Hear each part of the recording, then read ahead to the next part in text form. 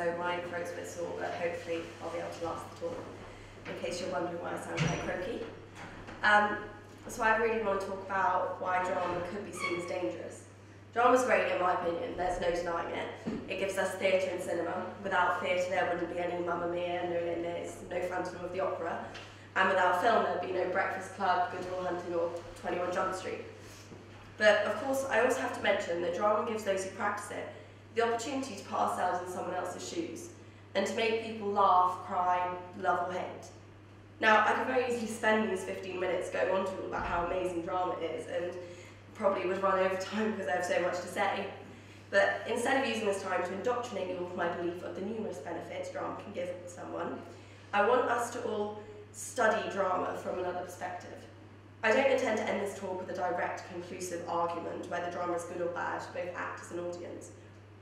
But more simply, I want to just start a discussion and put forward another viewpoint to take into account when looking at drama from the outside. Nobody knows for sure what the secret ingredient to becoming an actor is. Is it that one of the greats such as Meryl Streep, Tom Hanks and Cate Blanchett have this genetic predisposition to extraordinarily manipulate their emotions that they can use to perform any character? Or is it simply that they are sensitive people who have an extraordinary ability to empathise with others? Either way, we can all agree that these greats have outstanding talent to be able to put themselves in other people's shoes. The problem is, though, whether it is healthy for actors to do this for so long. Has drama become dangerous for actors?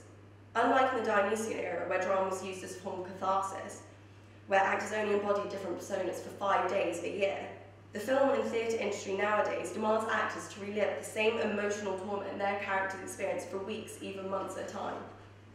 Now, I'm not saying that Will Ferrell was going through emotional torment when playing the news reporter Ron Burgundy in Anchorman. I'm talking about those actors who take on very dramatic and serious roles. How many of you knew that Adrian Brody became depressed for a whole year after filming The Pianist because the methods he chose to prepare for his role as the Jewish pianist Władysław Spillman, I can only hope I pronounced that right, living in Nazi Germany? He left his girlfriend an apartment, sold his car, disconnected his phones and moved to Europe with only 2 bags and a keyboard, eating just 2 boiled eggs for breakfast, a little chicken for lunch, and a small amount of fish or chicken with steamed vegetable for dinner for over 2 months. How many of you knew that the late actor Heath Ledger isolated himself in his apartment for 3 months, reading only graphic novels, running on 2 hours sleep a night and kept a diary to help himself get into the maniacal shoes of the Joker in The Dark Knight, the role which is assumed to have led him to a suicide? The thing in common with these 2 actors is that they have both here used the technique of method acting to better identify with their characters. Method acting is where an actor puts themselves in similar circumstances to their roles so to truly bring out sincere and intense emotion in real life when performing on set. However, is it right to encourage this practice when it clearly has potential life-threatening consequences? The problem is, most who use method acting as a dramatic technique are the ones who get the highest critical acclaim for their performances. Both Adrian Brody and Heath Ledger won Oscars for their roles, which would only increase the appeal of this technique. So, is the solution to ban method acting, if that is even possible? Even more so, method acting aside, maybe the sheer fact that actors are now having to embody roles for months on end versus 5 days a year is too demanding emotionally. Successful theatre companies require actors to perform the same role for often over a year, and big blockbuster films require actors to take on a role for an average of 6 months, which only makes me wonder whether it is healthy to make people go through such dark and intense emotions for a sustained amount of time. It is already known that chronic stress can cause physical health issues because long-term elevated cortisol levels can cause your adrenal glands to damage your immune system and even cause memory loss by shrinking vital brain tissue. Can you tell I want to be a doctor? So, who is there to say that having actors induce similar emotions for long periods of time shouldn't be taken as seriously health-wise?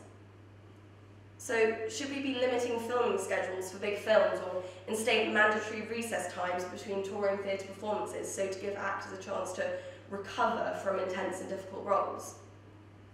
Maybe if it was more widely known that Anne Hathaway reportedly went back home and cried every night during the filming of Les Mis, where she played the prostitute Fantine, because she was so overwhelmed by the themes and emotions she put herself through every day, this point might be more highlighted today. Or maybe this is brushed over by the media and sacrificed for good entertainment. Unlike the audience when entering a theatre or cinema, The emotions they experience is very compartmentalised and left in either the auditorium or the screen. But actors go through those emotions that you felt for one small hour and a half in the day, for countless hours, for weeks. Imagine having to relive the sadness watching the boy in striped pyjamas over and over again for days, let alone months. By the way, if you haven't seen it, you can find what I'm talking about on Netflix, but I wouldn't watch it in a hope for a little light entertainment. However, some of you may have noticed that all the actors and actresses I have mentioned are mainly seen in cinema.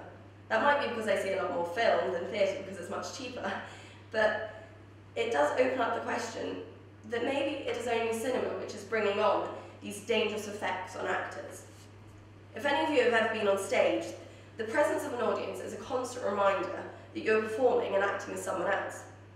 Yet, if you're acting in a film, and instead placed yourself in a believable set, surrounded by what seems like a whole other world, surrounded by only other characters, can anyone say that it wouldn't be far easier to forget that you were performing?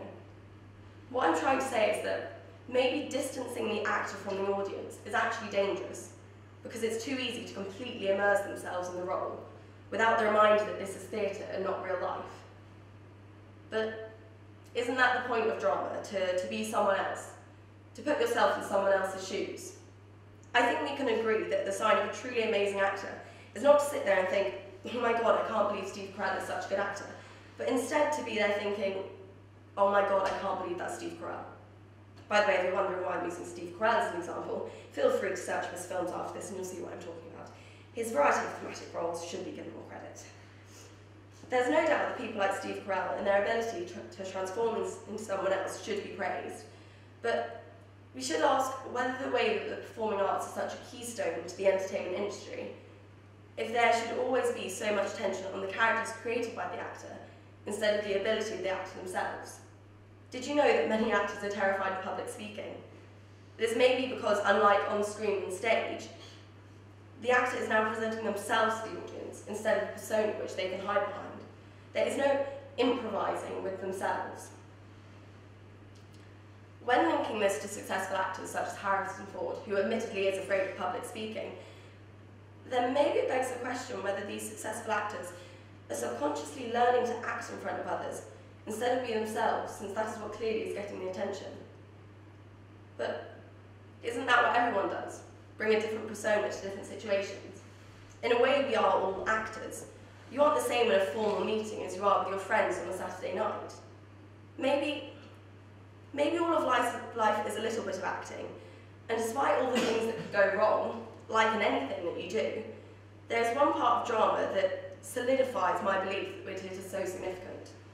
It teaches us that we all have a voice, and whether you choose that to be through characters on stage or in everyday life, it's a voice that deserves to be heard.